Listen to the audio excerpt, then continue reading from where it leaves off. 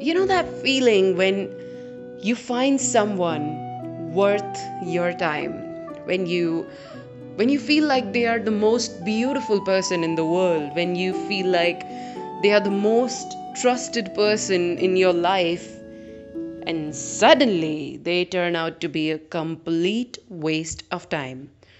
But by that time, you've already invested so much time and energy in them that you're really hurt, you're really disappointed.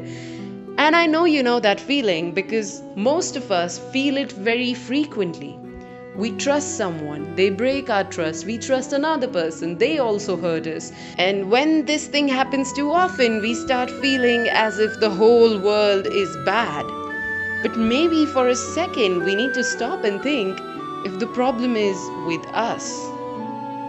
We are so Very quick to label. Just because someone you just met offered you a coffee does not make them nice. You can't just call someone a good person just because you have a good time with them. And someone who appears rude, someone who's always serious is not a bad person. But this is something we constantly do. We are very quick to assume if someone is a good person, if someone is a bad person, and we are very eager to put a label on them. And that is why we're constantly disappointed in people. We are not happy with how the people in our life behave. We are not happy with how someone turned out, and that is because we assessed them wrong. We have this tendency of making someone a hero or a villain way too soon. Like, you just met someone, you had a good time, they're a funny person, you laughed on all their jokes, so you assume they are a good person. But again, being funny is a good quality, but does that quality really matter to you? So in the end, it all comes down to what's good for you. There are no good people, there are no bad people. If you go to your psychiatrist and tell them, I'm hurt because she's not a good person, they'll tell you the exact same thing.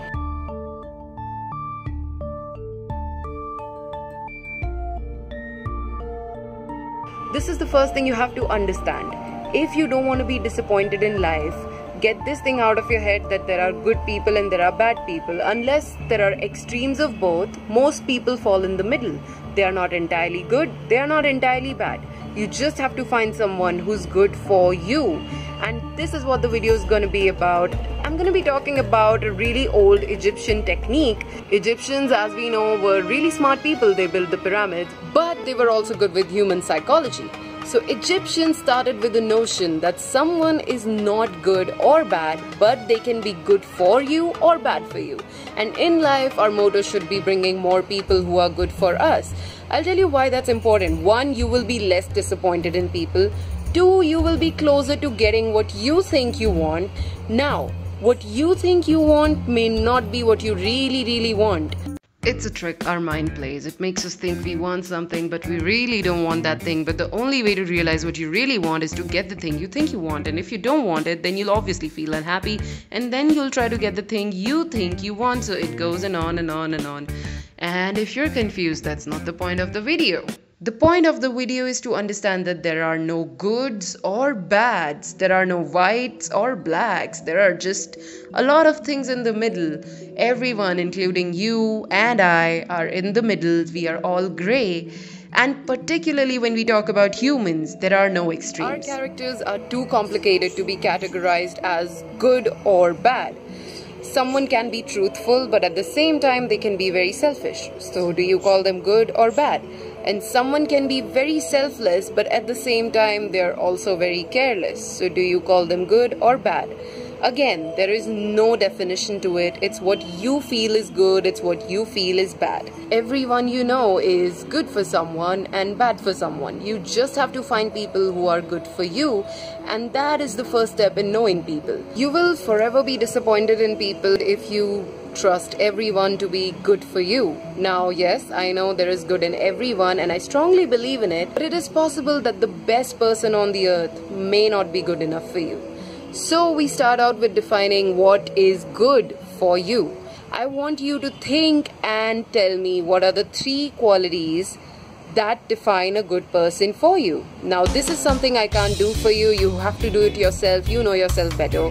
So take your time and write down 3 qualities that you think make a good person. Now here's a rookie mistake a lot of people make in this. They don't take enough time and they end up writing just any good quality, like, funny, brave, hardworking. So yeah, 3 qualities ready? No. These are the 3 qualities that will be your criteria for judging people. These qualities can make the deal or break the deal, and this is the most important part of the video. So you have to take your time and think about it. Like, take me for example. I gave it 7 days after I found out the technique, and I narrowed down on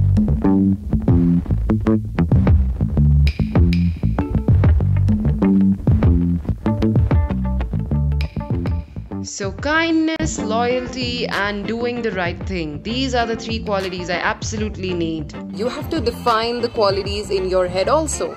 Like I said, kind. So do I want someone who's kind to animals? Do I want someone who's kind to poor people? Do I want someone who's kind to old people? Again, I have to define what is kindness for me.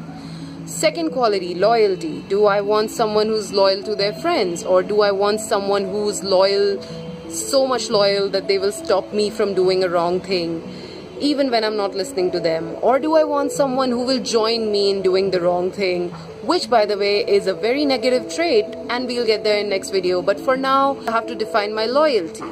What does loyalty mean to me? Now the third quality which I said was they do the right thing. So personally speaking, I need someone who does the right thing in every situation. I get like a lot of arguments because people are always like, hey, there are no rights or wrongs. It's all a matter of perspective. My 6 could be your 9, but not really.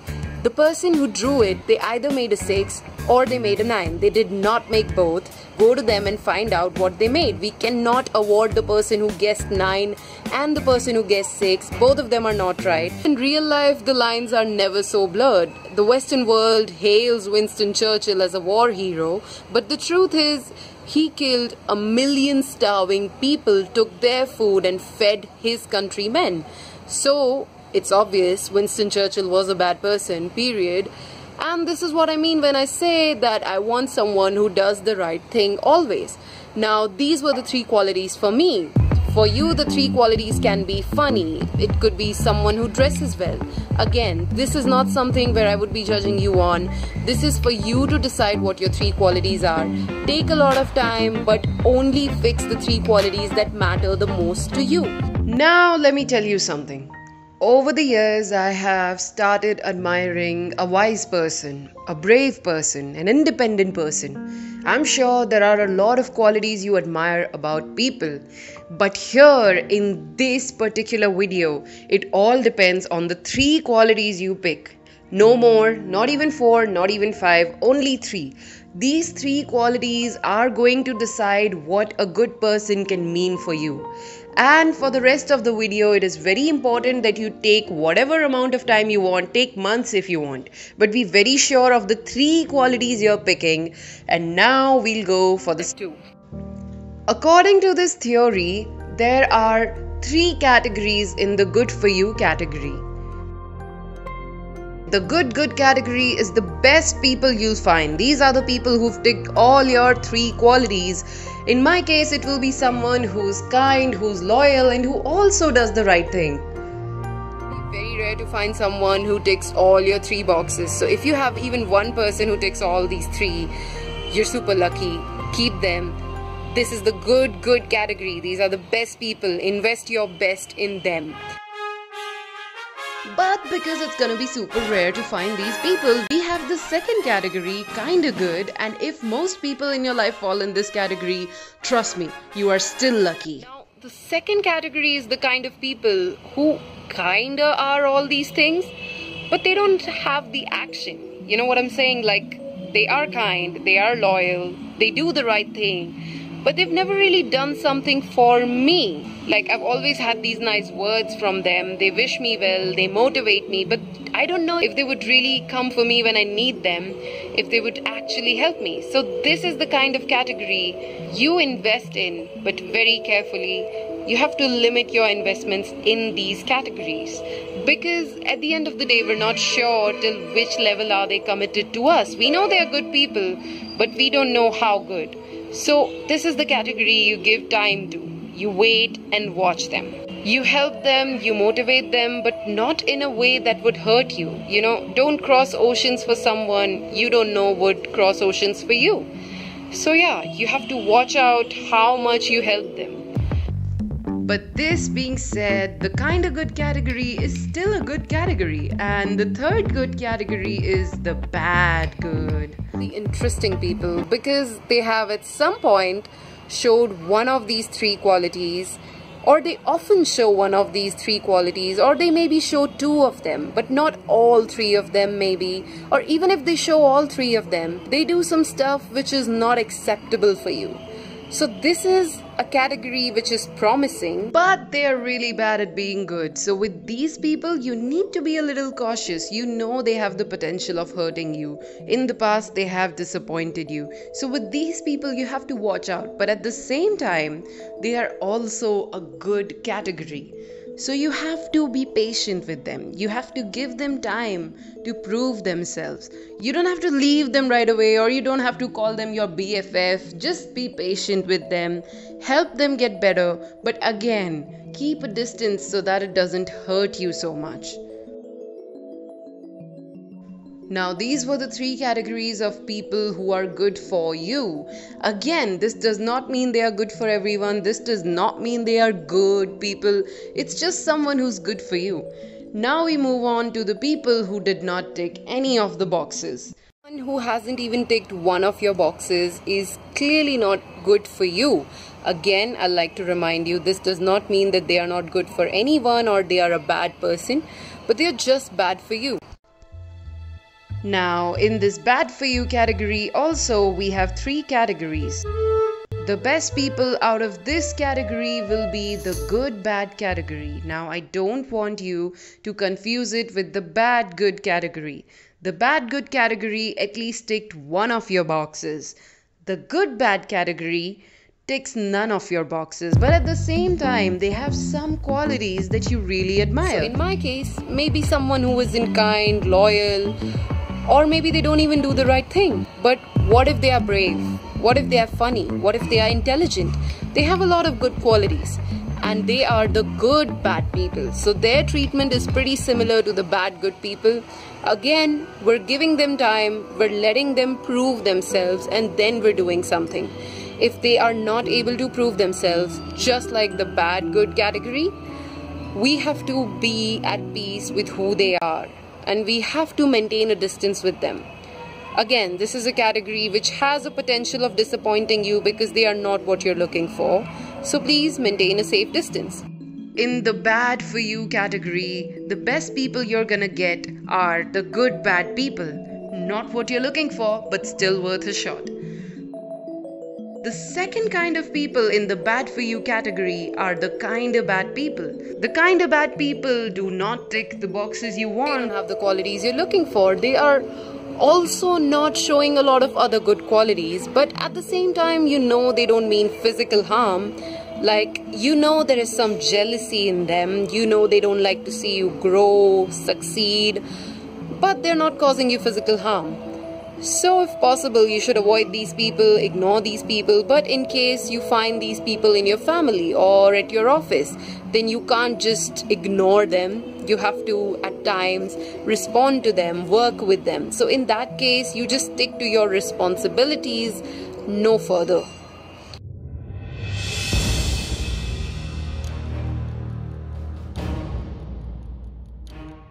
And the third category in the bad category, they are the bad people. Now these are the people who have physical harm for you in their heart. They can hurt you, they can try and attack you, and if you spot this category, it will be very easy to spot them. Are they too much into drinking? Are they too much into drugs? Are they into violent behavior? Have they shown any criminal records in the past? If you find this category, run. Run.